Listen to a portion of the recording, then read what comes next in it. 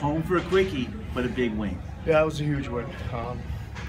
Everybody played really well, extremely well. Real happy.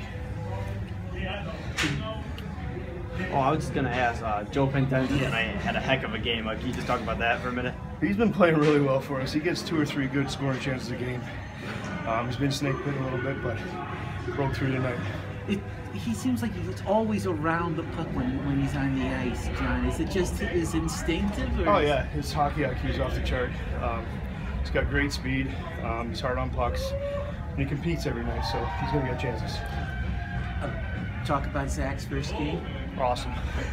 What a welcome addition he is. He keeps playing like that. I don't know. We'll see him around too much longer.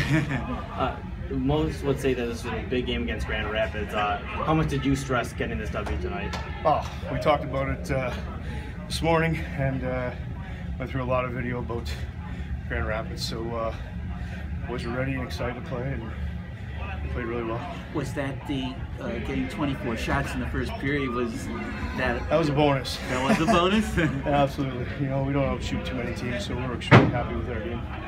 Also, when you talked about this morning, they had they had the top power play in the AHL, and you held them, and you got a shorty on yourself. Yeah, Joe's we played really goal. well in a PK. Used a couple different guys because Lee Times took a penalty, Moretta took a penalty, and they're usually my go-to guys. So we used our whole bench.